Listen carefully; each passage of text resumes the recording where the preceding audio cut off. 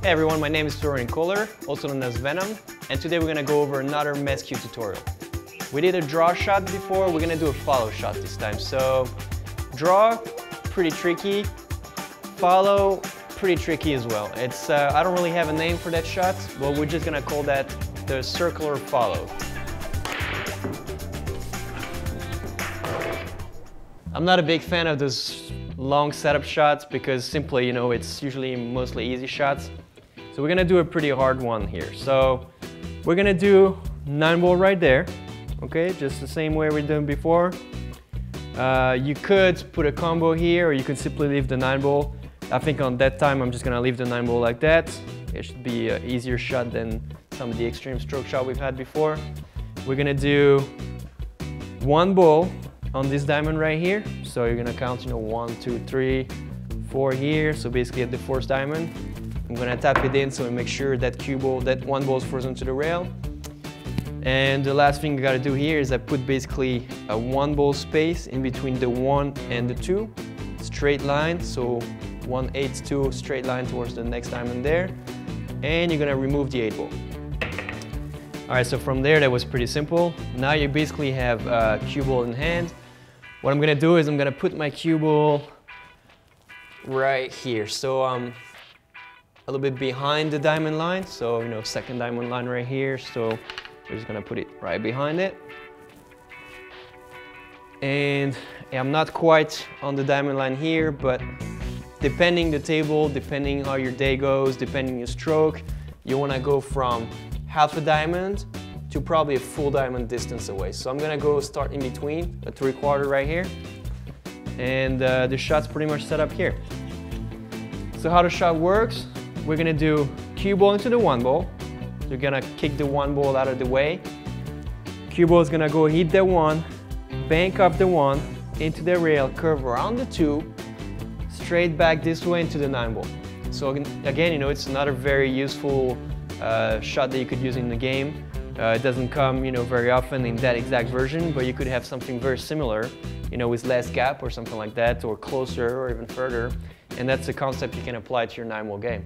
You can do that shot with any Mezz cue you have. A normal playing cue will work. This is my stroke cue, so the same we used before for the other stroke shot, so it's a little smaller shaft with, you know, a thinner diameter, so it's 11.5 diameter here. But really, if you have a normal standard pool cue, it'll work great. The only thing you gotta put on that cue ball is stop. So you'll look probably around 12, so 12 o'clock, but maybe a touch of left pin to help you, so maybe more like 11. I also like to use a little bit of a different bridge to shoot that shot.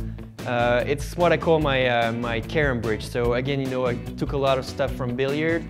My carom bridge is basically this one. So instead of being like this, which is more of a normal bridge, I kind of raised, you know, I kind of put all these fingers together and kind of raise my hand on the side. So what it does is going to help me to reach a higher spot of, it's going to help me to reach a higher point of contact on the cue ball, really.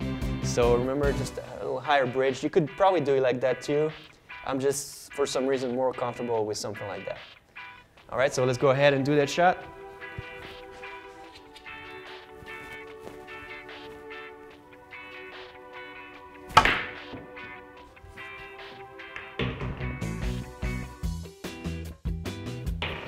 There you go, and that's how you do that shot. As you can see, you know, it's a pretty nice looking shot. I got lucky, I made the 1 ball too, but you really don't have to go for it. You know, the main part is really try to go around that 2 into the 9 ball there. So on that one, you know, if you can actually have a little bit of jump on impact from the 1 to the rail, it's gonna help you to go around the 2. So it's, you know, I don't want you to force too much on a jump, but if you jump slightly a bit away, it's gonna help you a lot. I didn't talk about the aiming before, but on the aiming, usually I go about in between 3/4 of a ball to half a ball into the 1 to go around. Because if you go too thin, you don't have enough power to go, you know, this way. You'll go too much on this side. And if you're too full, you'll go directly here. So, you know, again, I'm gonna put that ball just right back so you can see we're gonna use the 5 ball here. So if your cue ball, when you hit, goes this way, too much this way, that means you hit too thin. If your cue ball after impact goes this way, that means you hit too full. So really, you're gonna have to hit at the perfect spot, the perfect sweet spot around to go away, but not too far away. I would love to be able to be a little more exact on that shot, but it's very difficult because every table is slightly different, and the more it slides or the less it slides, you're gonna have to change your aiming point by quite a big margin. So, you know, the best thing I can tell you is practice it. It's not that difficult once you know what to do. And again, you know, very useful shot and very beautiful shot. Thanks for watching. That was the circular follow shot. Remember, stay tuned for more Mezz tutorials.